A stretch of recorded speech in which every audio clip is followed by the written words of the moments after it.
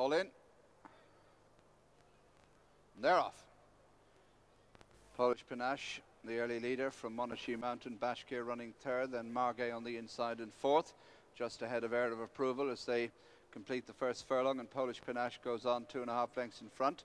Monashee Mountain in second, 3/4 of a length in front of stable companion Bashkir, then a 2-length gap to Margay, who shows just ahead of Air of Approval. Running down now towards the 5 furlong marker, and Polish Panache leads by almost 3 lengths to Monashee Mountain in second, 1.5 lengths away Bashkir, then a 2.5 length gap to Air of Approval on the outside of Margay.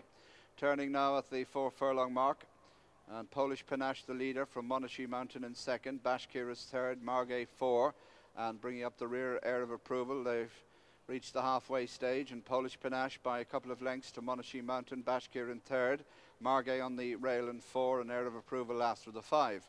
Approaching the home turn, 2.5 furlongs to race, and Polish Panache the leader, 2.5 lengths up on Monashee Mountain, Bashkir on the outside, Margay the rails, and then Air of Approval. They swing for home, just over 2 furlongs to go. Polish Panache, Monashee Mountain moves up quickly and takes the lead now. Bashkir on the outside, inside the last furlong and a half, and Monashee Mountain quickens up and goes 3 to 4 lengths clear of Bashkir in second, Margay into third, Air of Approval 4, Polish Panache drops away, and into the final furlong, Monashee Mountain going away to win it in fine style as they race up towards the line. Monashee Mountain, the easy winner of the Killavullan Stakes, Bashkir staying on in second ahead of Margay, but Monashee Mountain wins it comfortably from Bashkir in second, Margay's third, then Air of Approval and Polish Panache.